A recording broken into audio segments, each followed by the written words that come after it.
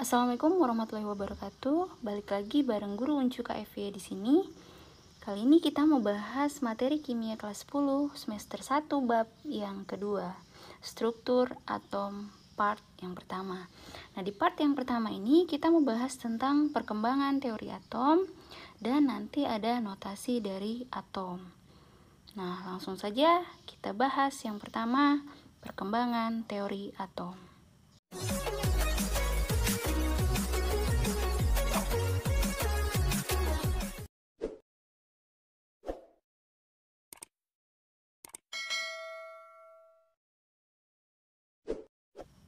Ada beberapa ilmuwan yang memberikan pendapatnya tentang atom.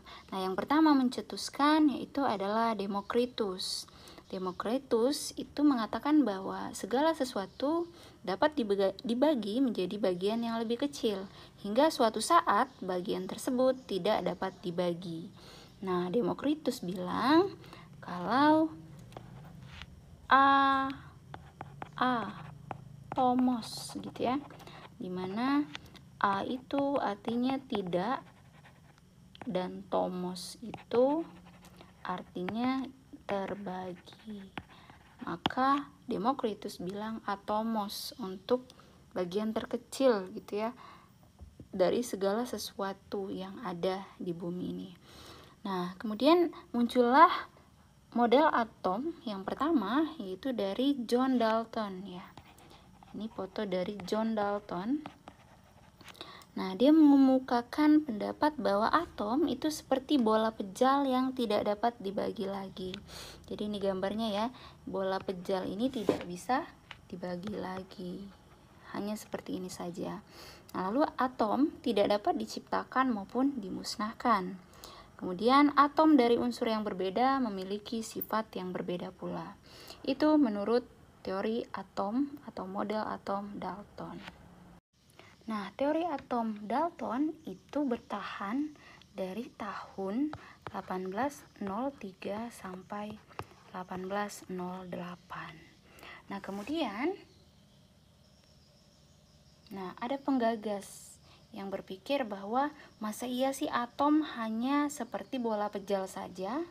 Nah, dia adalah si J.J. Thomson. Ya. John Thomson itu melakukan percobaan sinar katoda, lalu dia menemukan elektron.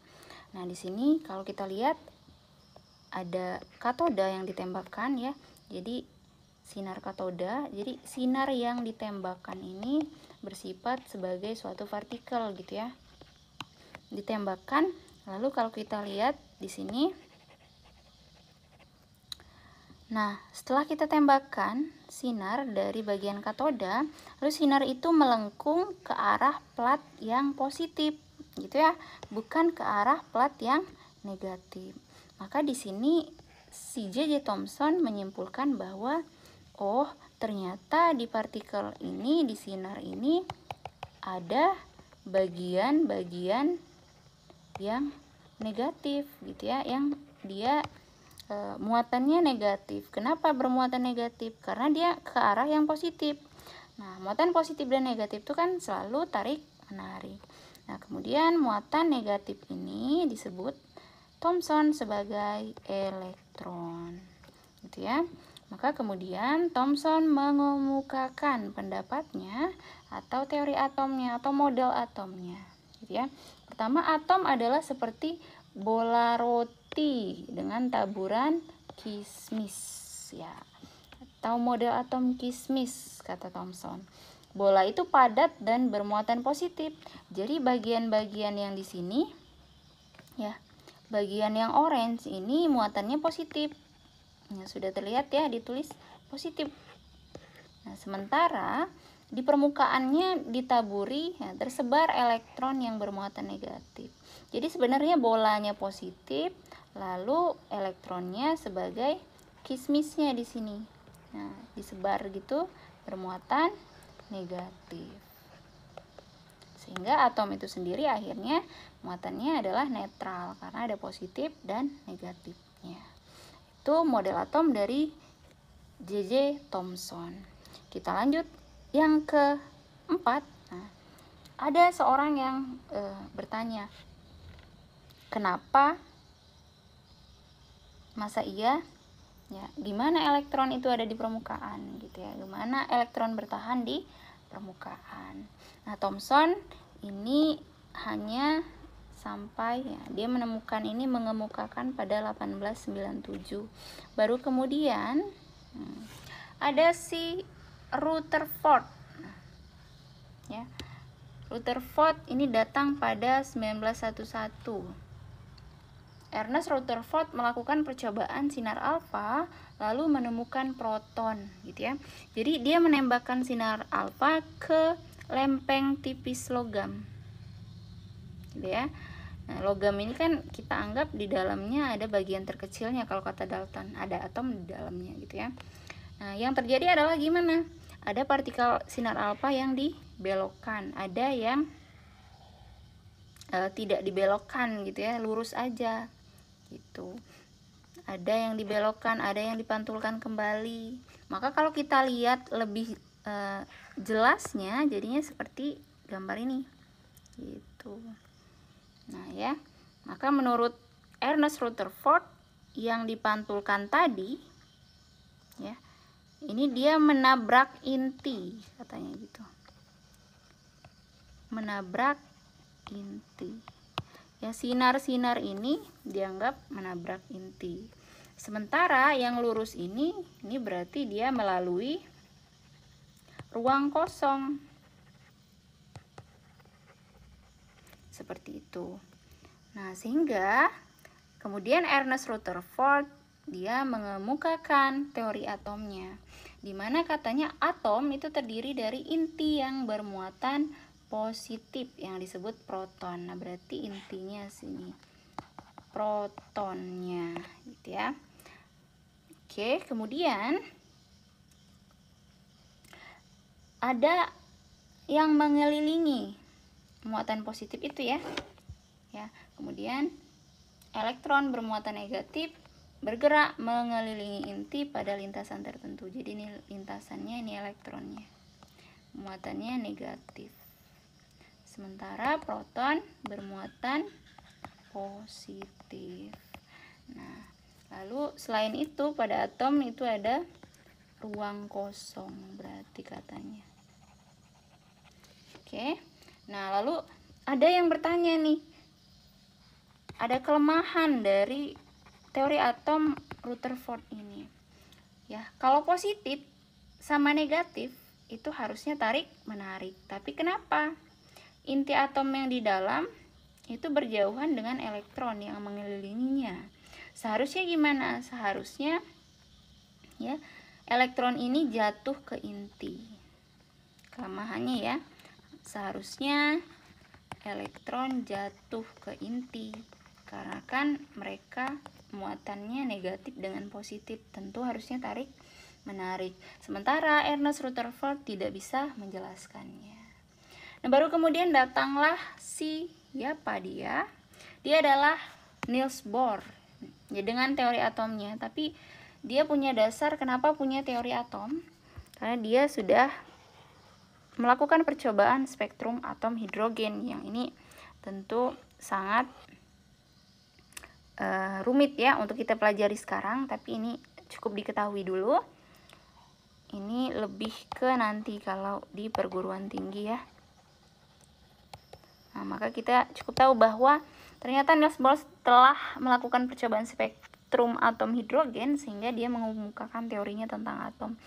Ya, bahwa atom terdiri dari inti yang bermuatan positif. Oke, nukleus ya, inti atom. Nah, ini masih sama dengan Rutherford, berarti dikelilingi oleh elektron yang bermuatan negatif pada lintasan yang disebut orbit. Oke, bedanya dengan Rutherford tadi, kalau ini berbentuk seperti kulit ya, jadi kulit atom. Kulit. Elektron dapat berpindah dari satu orbit ke orbit lain disertai pelepasan atau penyerapan energi. Kalau Rutherford tadi dia nggak bilang, dia bilangnya hanya ada ruang kosong gitu ya.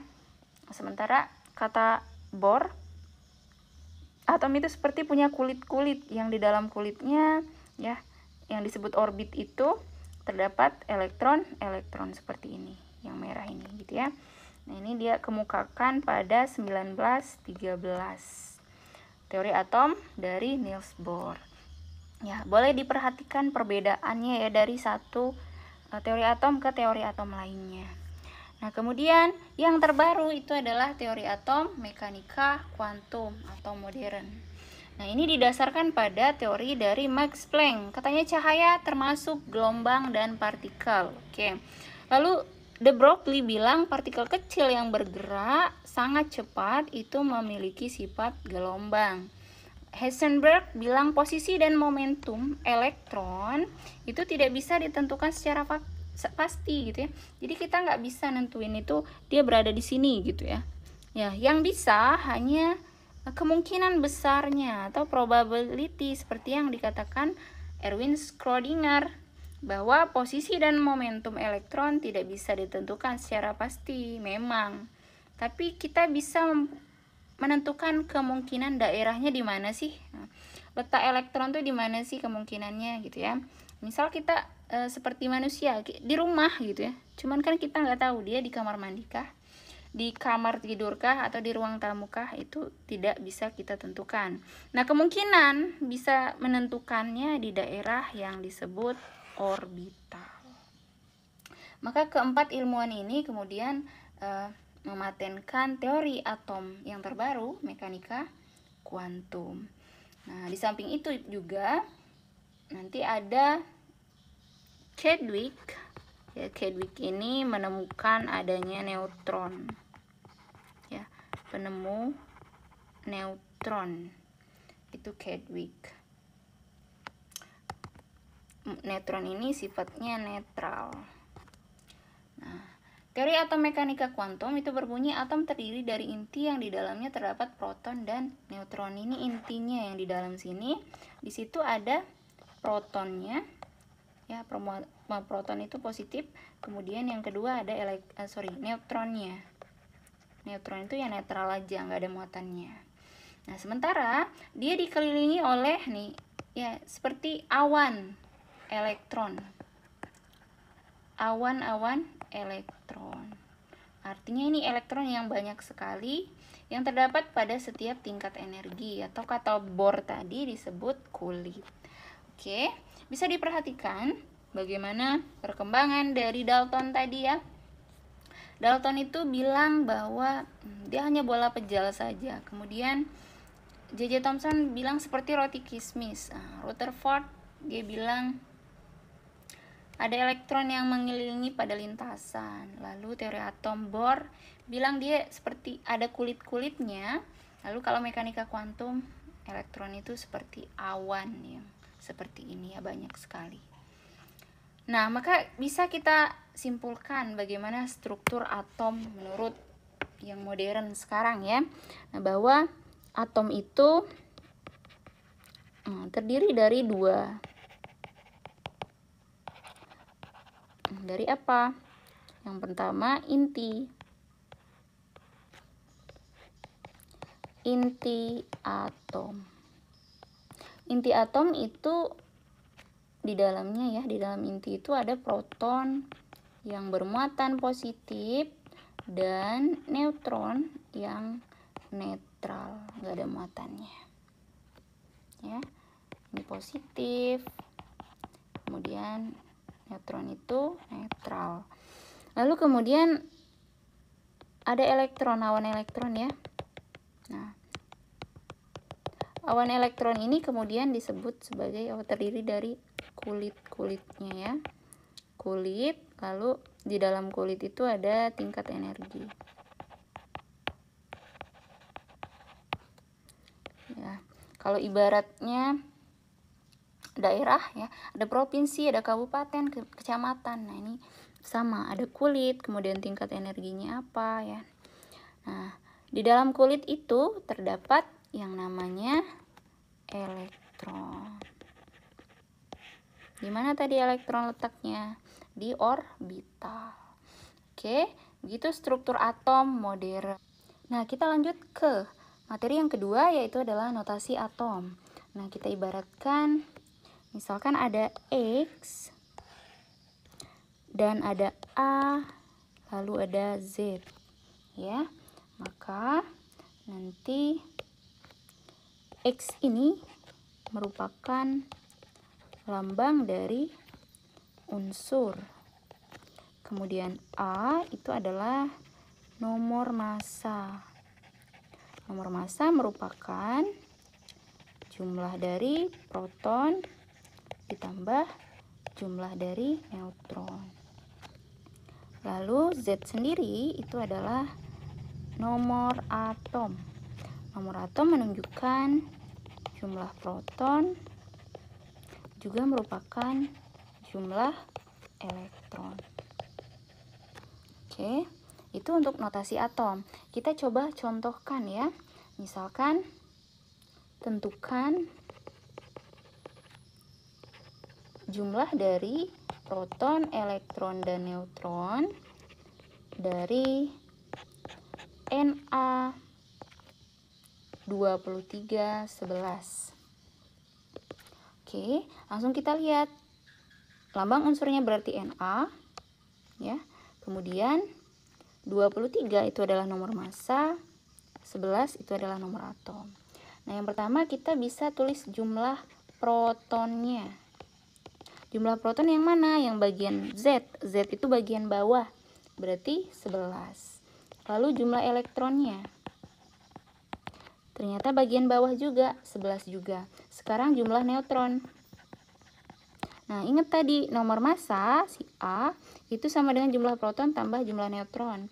Berarti jumlah neutron sama dengan A dikurang Z, gitu ya. Maka jadinya 23 dikurang 11. Hasilnya adalah 12. Begitu ya. Oke. Nah, kalau sudah paham, kita lanjut ke notasi ion. Ion itu ada 2 jenis. Oke. Ada jenis yang pertama, namanya kation. Kation itu adalah ion positif. Dimana kation ini disebut sebagai atom yang sudah melepaskan elektron. Ya. Berarti kation atau ion positif itu adalah atom yang sudah melepaskan elektron. Contohnya nih, kalau misalkan ada tadi Na 2311, tapi ada plusnya. Nah, tentukan jumlah proton, jumlah elektron, juga jumlah neutronnya. Nah, kalau proton itu tidak berubah. Yang bagian mana proton tadi? Ya, yang Z bagian bawah, berarti 11. Lalu neutron. Neutron itu ingat atas yang gede kurang yang kecil, 23 kurang 11. Sama 12. Nah, yang berbeda adalah elektron. Kenapa? Karena bedanya ion dengan atom itu ya jumlah elektronnya. Kalau ion positif berarti dia sudah melepaskan elektron. Nah, di sini jumlah elektronnya awalnya sama dengan proton 11. Tapi karena ada tanda plus di sini, artinya dia melepaskan. Kalau melepas berarti tandanya kurang. Nah, melepas berapa? 1. Berarti elektronnya ada 10, gitu ya. Nah, coba lagi kita ambil contoh. Kalau misalkan dia Mg2+, 24 dengan 12.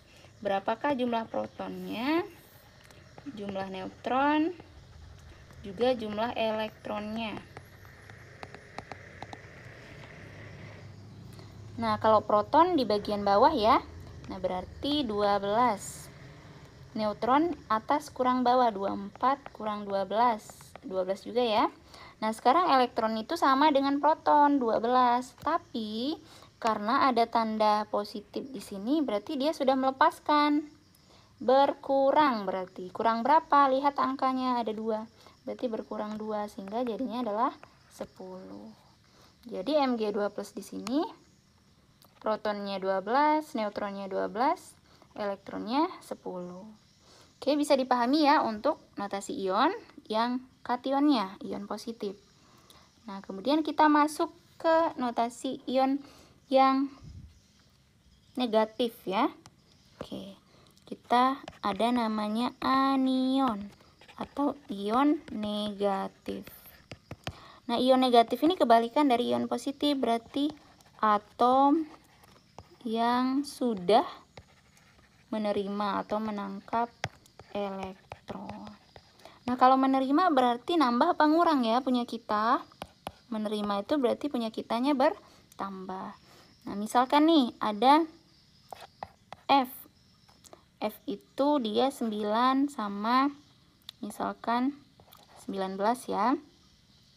Tentukan jumlah protonnya, jumlah neutronnya, juga jumlah elektronnya.